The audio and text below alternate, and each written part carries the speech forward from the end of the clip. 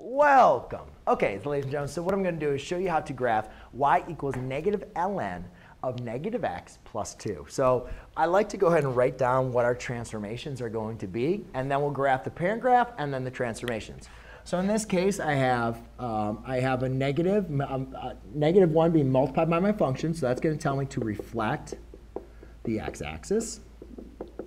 I have a negative 1 being multiplied by my x inside the function, so that's going to tell me to reflect the y-axis. And then I have a positive 2, which is going to tell me to shift 2 units left. All right. So now what I like to do is, again, graph my parent graph to make sure that I have everything correct. All right.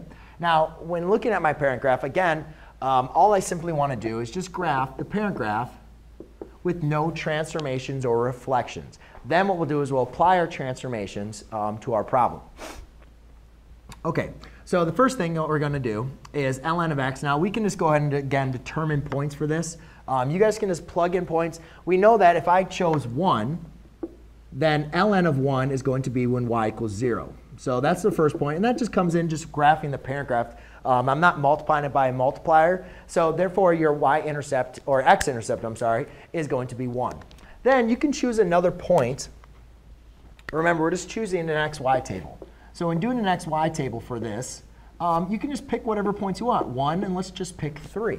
So if I did a ln of 3, I'll just plug that in my calculator. Ln of 3 is 1.98. So I'm just going to leave that as 0. And then 3 would be 1.1.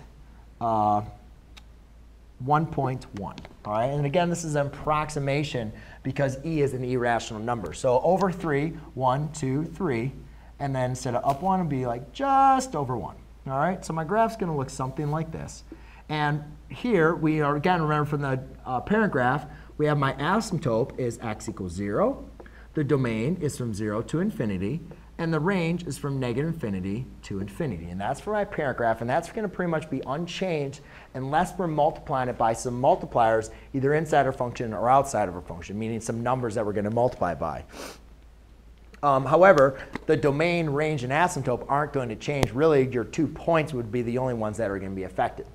All right, so now we have these transformations. So the first transformation that I'm going to want to apply before I do my reflections is I'm going to want to apply my shift left 2. So currently, I have 2 points, 3, 1.1. All right, so if I shift this graph over two units to the left, I'm now going to have a new point at negative 1, 0. And I'll also have at 1, 1.1. All right, so now, and then my asymptote also, instead of it being at 0, it would now be at negative 2. So if I was going to graph this graph, it would look something like that. But now, ladies and gentlemen, we have 2 reflections. I'm now going to take this graph and reflect it over my y-axis. So again, at negative 1, reflected over the y-axis, again, is going to take me back over to 1, 0. And let's actually do this in a different color.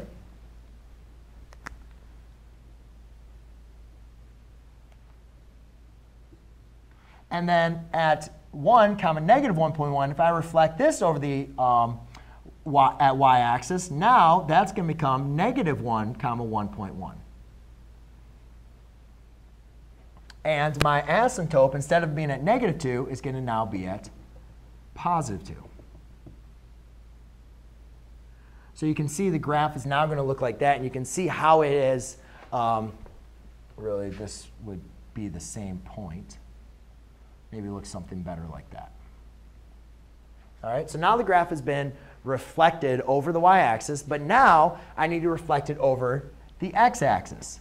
So if this point is at negative 1, 1.1, now it needs to go down to negative 1, negative 1.1. So then this point, though, is still going to remain the same.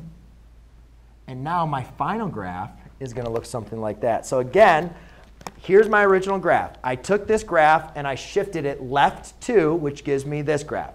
Then I take the blue and reflect it over the y-axis, which gives me this graph. Then I reflect it over the x-axis, which now gives me that graph. So when looking at it, now what we want to make sure we do is just eliminate these graphs that we used to help us graph our original function.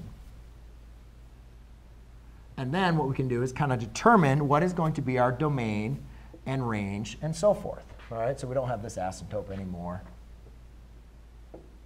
All right, so now you can see my domain is going to go all the way over to this asymptote, which remember now is at 2. So my asymptote is now at x equals 2.